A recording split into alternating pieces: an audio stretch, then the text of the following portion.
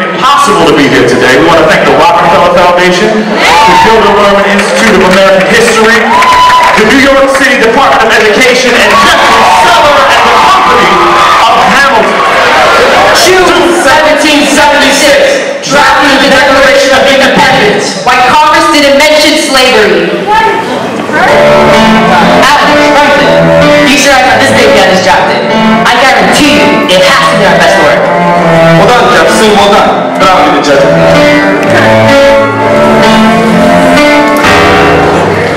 Your draft is well, I must admit. Your intentions are all good. The message is there. We hear your thoughts. The thoughts of the family brother. Your words inspire without a doubt, but there's something you should leave out. Okay. Well, Franklin and I really mean. You can't mention slavery. Let me tell you something, Thomas. You preach about people, but there's one crucial contradiction. You don't practice what you preach. Don't you see your hypocrisy? I hope people don't listen to your lies. They're power greed and only one demise.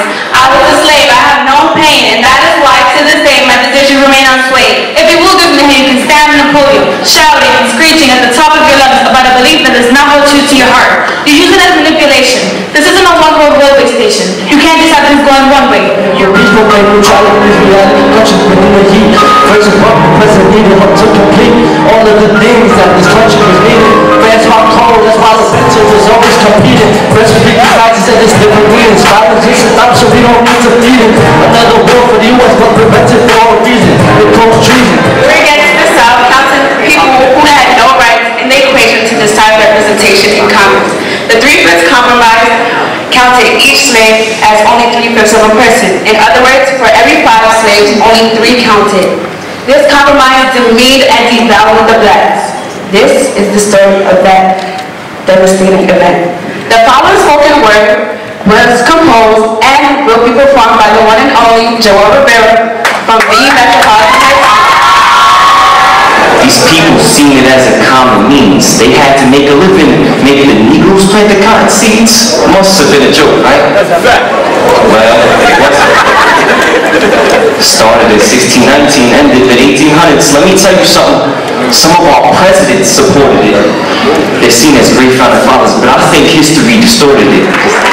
I'm living in the 18th century, doing something mean to it. Rule y'all better than any king you ever seen. The man from the colonists got a bad vibe from it. I guess everyone that needs a tax time for it. No government should have all that power. They were better than just sit in my tower. It changes me because I get to be more active in community affairs, and I volunteer a lot. And also I get hit up for tickets a lot, and now I'm a lot of tickets, so please don't ask me.